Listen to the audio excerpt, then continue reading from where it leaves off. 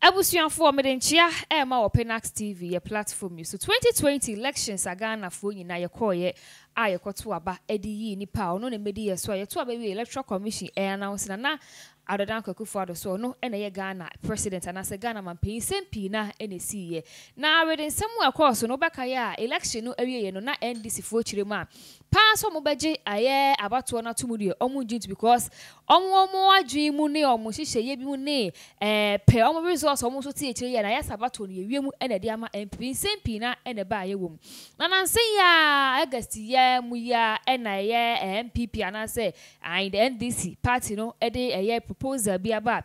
proposal NDC for edi aba omo pa chire ma eye consultative meeting omo kwa ni omo stakeholders eni afoforo nyina no obanwu se da bi Ghana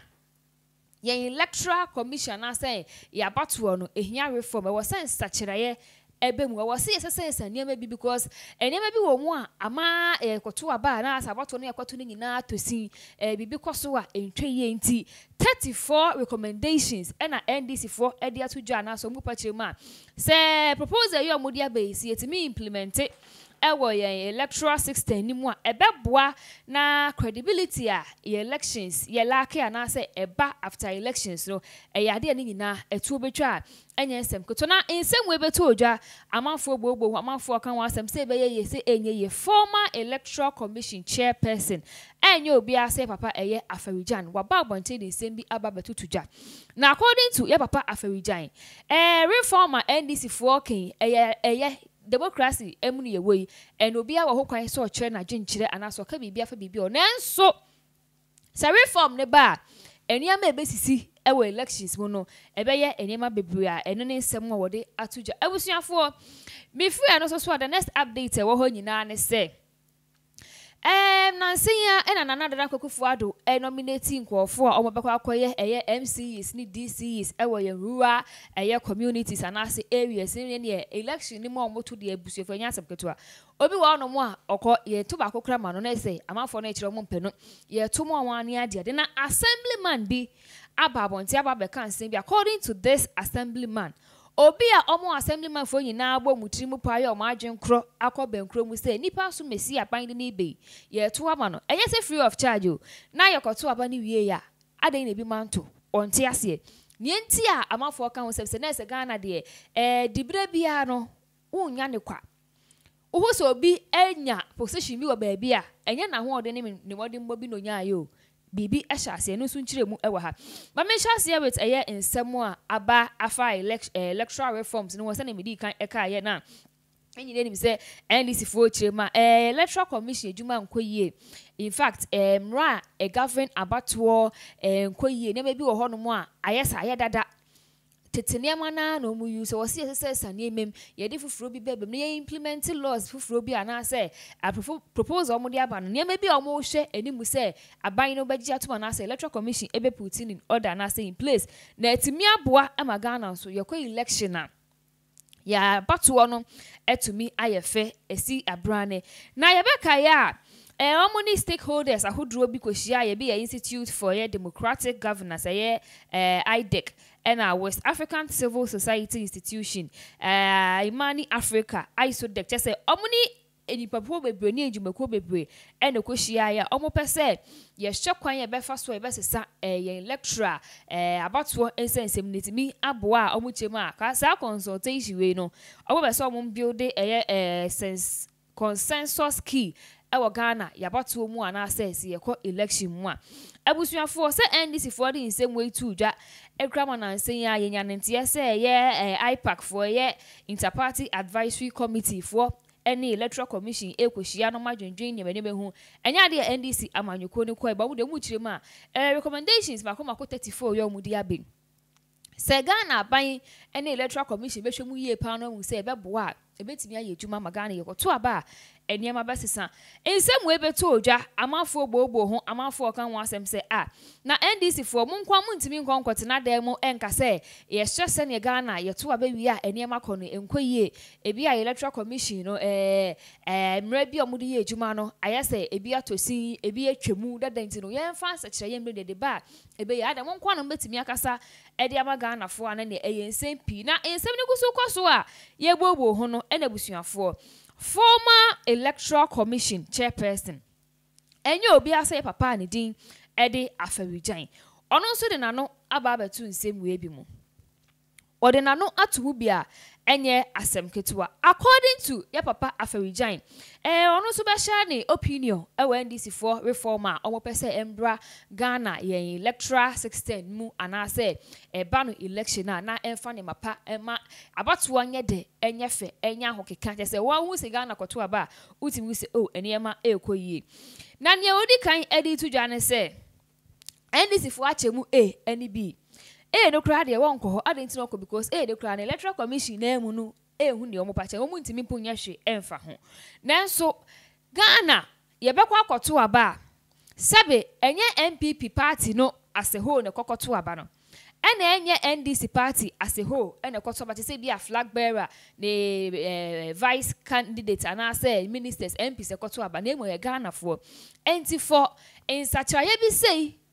se beba no ehia party nko na emomu amanfo bi a eto aba wo se eye nhyemude nipa nyina de omadwen ekobenkro se ne reform NDC for AP mike nko makọ National Peace Council for ho omakọ ye chief imam ho omakọ Christian Council ho omakọ various stakeholders ewo omayimu a omuso interest e Ghana ya batum na afen so no omaba Ghana for timemfo hompo abaji om opinion se Ghana for ebi a elections aya yakọ we na enko ise ye pese yesesa eniamem ABCDEF ene niama ye pese yemfa embra mbehye Ghana ye electoral system ni mu modwen wo se na Ghana for nyina je penie esusu se pin eyo na eni eja sansa choye na NDC for kana so mbese emdemu no ya ye na etiba nku amutimi nkwahye kokuwem enya mo list sabe chetintin se register emfa mase yenje we na yemfa nye ade a ekoso anase BBC ebiemu no ye papa Afari Gyan edi nsem bi tudwa na ono de o breaking it down opese ombeka ompese obeka bom na sebe afa amanfo ani sunti no ochichechichemu a o ka se hwan na wo ho kwan hwan ena wo ho kwan se o appoint obi na nse ya electoral commission die ya ba ye we say NDC time we say ye papa Vindicated Mahama I elect ye ma Charlotte say na nadadan kokufo ewi ni election a obetina akonya ne so pe eno no so sesa nipa sebe obese onu bedi easy adwuma no so no de ye ma me Mensa bai ni nyina ya de NDC fo hwe se ensesa aban ena ye sa ne ma ni nyina tie papa Afari Gyan ebi se nya aban ena se o ya ne hwan na enye because aban so wo ho kwan se ono so elect obi as the chairperson of electoral commission. He said NDC for empese aban na be elect obi as a chairperson na say aban na oti adwemu no said ni dibra odi pa no ene ne say ntina say ho no ayese eto chima kakra abusuafo san so ebo asem bi so efa ye offenses ya elections edura eya na ekoso ise fa ballot box ho ballot paper ho obi akoto aba na watwa ni ade nyina ya ade NDC for eka ho asem a ye papa Afari Gyan di bi etu udwa ene nsem a wokọ electoral commission for amamre mu anasa wokọ omolos mu ewo mu with age obi kurati media sebe wo ho kwan so no so etu aba wo Ghana ha ema ni at the age of 18 bebi wono kura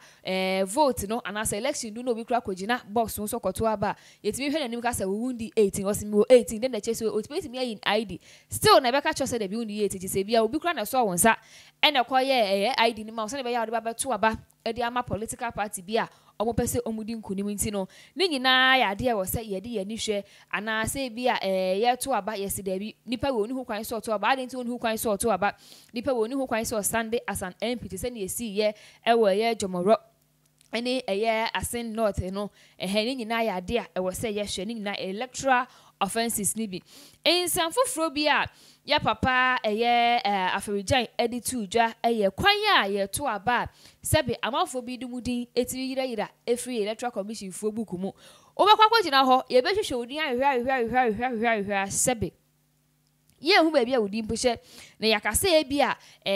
bra na ye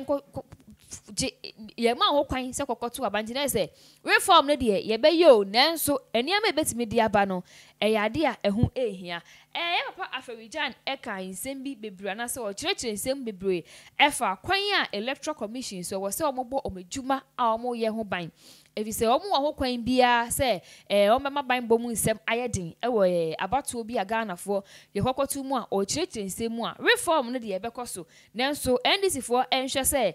reform no omo de ba no anaso mbese yenya ewo electoral 16 ni mu no enfi omo nko akachi na eba bebe efi ba bia Ghana fo nyina agi atum na se mo de we yaba proposal we yaba beto se we ni ade mbese ye nsanka na se adechi na ye da sori na se bia CPP fo nso de foforo aba se okay se NDC fo de proposal by say ye make electoral reform no ya gi atum di a ye so ye die ni eni bete na gum di omo de aba na ye ma me kua don komo de omo de na se nsem a ebeko so de ansha na anko akoye se papa nti ono so de nanu atumu ene nsem bia ode atojo abusuafo se mefri ye papa Afari Gyan ne nsem ne so ene electoral reforms a NDC for epe ewo Ghana ha na so mo pe ewo Ghana ye electoral commission mu na say ye elections mu na me to so with the next update aba assemblyman bia ono ewo tamale important ho ba bia on de ne buafu para assemblyman edwa lie adenti na wo kasa na senya na ye president excellency na Nadadan Kwakufuado nominating nkofu bi a ensa nkofo no ye koto omuso aba ewo various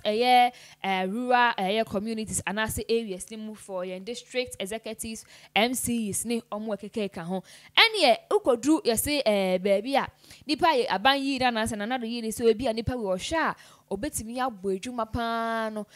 monkwato ne so aba no assembly ni kodru ono ma no mato etia no na tese omaye ni buburo na no na ene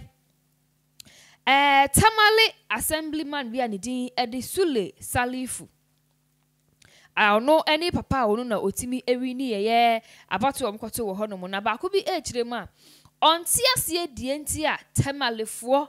assemblyman na ewo hono se bi munyina makwatena se aye nhyiemu edi nsem obobo nsem adwedwe nsem hu se nipa na Nadadan Kwakufuado eyi no anase nkofo yi no emu ba ko de munyina mo kwakoto aba no de ama no a enyo bia se Sule Salifu na mo kwato aba na ma na yese mo kwato ne ko mu baji ni ska e ma ne edi kan ma mo 1000 na mo so 1000 ni so e na papa yi atu mu ma mo e ko 3000 ama munyina makwa akwaje 3000 Ghana cedis se mo kwakoto aba e de ama no wetimi di puntuo aba mo mpote mu ho edini dru ho no yankwankwato aba out of 59 votes no na enipa mako 40 pe na etimi ato ede ama assemblyman na sato ama nominee na Nadadan Kwakufuado ede ba na 17 ato etia no enti this particular assemblyman ejirema onti ase se amanfo age assemblyman na so maje nominee ni sika se beto ama na NCE na o maje sika na so mankwankoto abale nti on wo dwen hu de bia wonti ase se eba ne sen na nipa timi tina wiase na sabi udi bonesem ayati sei sa ya waji sika na wo de kwakoto aba ama obi na wantu wenye obi asa assemblyman di owo yese ye wavizehi electoral area no watamale ono de insem we etu dwewusuafo bepesa menkan ensem kakra bia assemblyman yi ekan ye na yentie nenum nsem bia oditu dwa o say the nominee went through the processes and was nominated by the president to be mayor of Tamale after the assemblyman was run without one exposing local governance. And our chiremua nkwafono say the amount was given to some of us at Mariam Hotel. I took the cash for some of them for onward delivery. The presiding member, that's the PM, even took additional cash to guarantee the nominee 99% of votes. Enti no omanka so makwaji sika. Se sika we yo makwaji omo de kwakoto aba e de amanipa na do dan kwakufu ado eyi no anaso nominate ne say tamalefo meyi nkofu we so ka honti mo hwe ne mo pe na mo to abama no na assembly no mo je 3000